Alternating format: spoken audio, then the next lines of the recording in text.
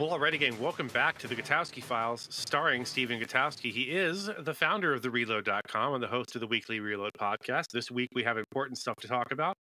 Not that we don't every week, but this week, I want to kind of get right to it because I have limited time, and I want to make sure Stephen has enough time to talk about this, and I think this is critical. We're actually talking about... This is not a paid endorsement, but I am a brand ambassador for Heckler and Koch for a reason. HK firearms are incredibly high quality, and when it's time to step up out of the entry tier, they're the only ones I recommend. You carry a gun just in case. Shouldn't it be an HK just in case? Can I use the word reportage, Stephen? Is that a word? Is that a word? Yeah. Reportage. Yeah. So we're talking about recently the Washington Post, which was my newspaper of record as a young man growing up in the DC area, and was for a long time a well-respected newspaper of record, kind of like the New York Times and LA Times, Chicago. Sure. Anyway, you get the idea. And recently they did I guess you'd call it a piece, a story, where they published a lot of very graphic photos. And this was something that traditionally they didn't do. And so Stephen over at The Reload wrote an article entitled, it's an analysis piece, The Washington Post's Problematic Approach to Publishing Gory Mass Murder Photos. And the idea being that this is something traditionally they didn't do, and they decided to do it very specifically, and they decided to pick very specific cases, the pictures of which to show. So Stephen, talk to us about what's going on and your take on that. Yeah, and I wanted, I felt like we should talk about this because, obviously wanted to get your view and some of the differences that you and I see between what the Washington Post has done here and, for instance, what active self-protection does. Sure. Because obviously active self-protection videos involve graphic violence in many of them. But the reasoning behind why you guys publish them is quite different, I think, from what the Washington Post has done with these mass shooting images. There's a number of problems, really, I think, with what the Post did and how they justified it. So for those who don't know and haven't seen, they published photos of the aftermath of 11 shootings, mass shootings, incidents like Sandy Hook and Uvalde and Las Vegas. And some of them feature body bags, some feature actual dead bodies. The Las Vegas picture features a number of dead bodies in a field. And they're quite graphic. And the justification that the Post used for this boiled down to essentially the idea that the American people should see these pictures because they don't understand the force of an AR-15 and what it can do. And you'll notice there I said AR-15, and that is because the pictures they published at the Post only come from incidents that involve AR-15s. And, this was another sort of issue. One, beyond the idea, beyond the decision to sort of lower their standards to publish these graphic images in the first place, because, they talk about, and there were a couple pieces that they published sort of explaining their reasoning. But they talked about why traditionally most major media outlets like the Post don't publish graphic, violent images of this nature. And that is out of the fear that it may dehumanize the victims and re-traumatize these victims' families or survivors, which I think are pretty legitimate concerns, and which seem to have come true if you've seen some of the reaction from victims' families. Some of them have been pretty upset at the publication of these images. Some of them are for it. I do want to make sure that's clear. Like some victims' families want these pictures to be out there for the same reason that the Post kind of articulates, which is that they want people to see the brutality firsthand, and so there's a split among victims' families, as you might expect with anything. Like, people are going to have different opinions on what should be done. So the pictures are all exclusively from mass shootings that involved AR-15s. The AR-15 was used in the shooting, right? That's correct. Okay. And I think that's one of the bigger problems with it. I think there's a basic level issue with publishing this kind of graphic content in the first place as a newspaper, because the logic they used essentially could be justified to publish any graphic image because they're saying, well, we want to make sure people understand what this actually looks like. And traditionally, large papers or large media outlets, they have occasionally published graphic images, but usually that's reserved for incidents like war crimes. Right. For instance, Bucha, Ukraine, the Russian war crimes that were carried out there. You had the New York Times and several other publications publish graphic images along the same lines as what the Post published here.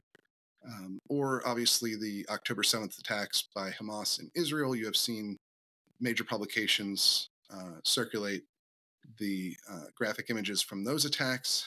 But generally speaking, at least my understanding has always been that is done because you're trying to, document a war crime.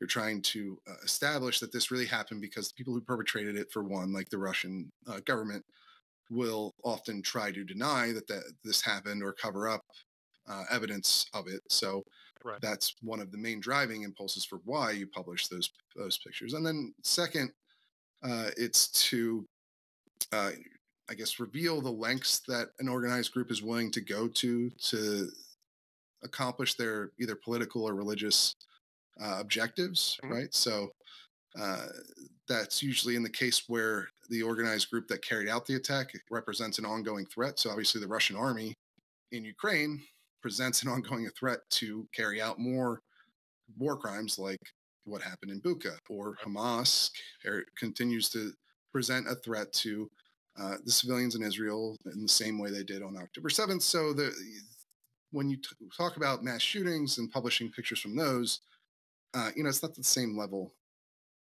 of justification, I don't think. So that's one major issue. And then, yes, you get to the selective nature of this, because the Post only published photos from mass shootings that featured AR-15s. And one, they twisted themselves into all kinds of logical pretzels to get to the point where they only picked images from shootings that involved AR-15s. And Cam Edwards from Bearing Arms and I did a whole podcast episode on this, and we could dive into a little bit more of that. But I think as somebody who has seen a lot of graphic images of gun violence or just violence generally, as well as I do, that images from other shootings or other mass killings are probably just as brutal as these images, but the Post chose to leave them out. Yeah, 100%. I would say, having been the first to respond to an active shooter kind of before this was post Columbine, but before it was sort of a byword where everyone was familiar with the idea. Mine wasn't a school shooting, but it was at a gym for young people in a troubled area that were there to learn boxing gym basically. And the person who went to shoot that up didn't plan it out. It was an employee who'd been let go, and there's only theories on why he was let go. And he went home and armed himself and came back and started blindly shooting into this gym full of kids and trainers. And when I went in there, we're reasonably sure that the shooter dropped a gun and ran, and he ran right by me as I'm running, and that's how close I was. And I can tell you that he was using a 9mm handgun, and it was carnage. There was people shot all over the place. There was things that I won't repeat here because they're too awful and too graphic. But it does an AR-15. The only practical difference I can see with someone using that versus anything else is range. I guess they want to do it from further away, because if you're going from classroom to classroom, like in any of these terrible shootings like Uvalde or Sandy Hook, you're not shooting someone at 500 yards. The gun that you're using is not irrelevant, but I just don't understand how. I can understand if they're trying to make their point that mass shootings are bad and or guns should be curtailed because they're too easy to get or whatever. But singling out AR-15s it's almost an obsession with some people. I feel like it's very odd. It's very specific.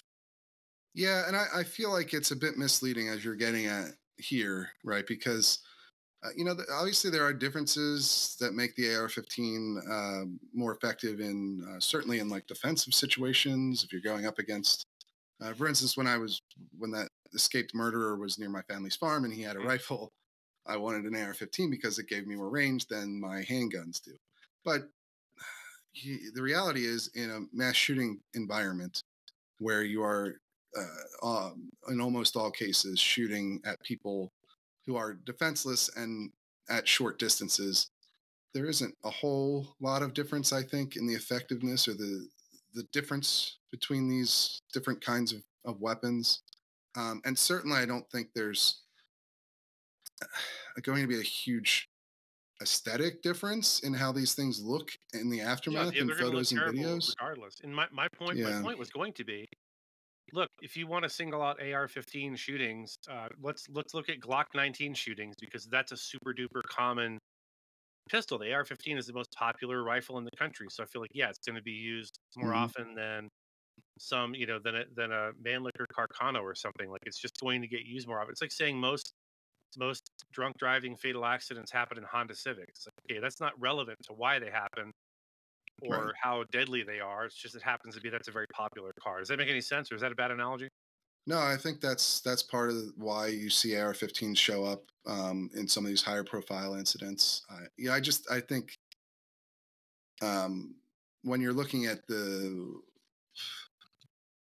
when you look at these incidents, it's just not a huge difference what kind of weapon gets used, especially firearm. But even in, and the problem too with just publishing photos of the aftermath of shootings that involved an AR-15, besides the sort of logical tangling they had to do to get to why they did it this way, is that you're misleading people, because it's just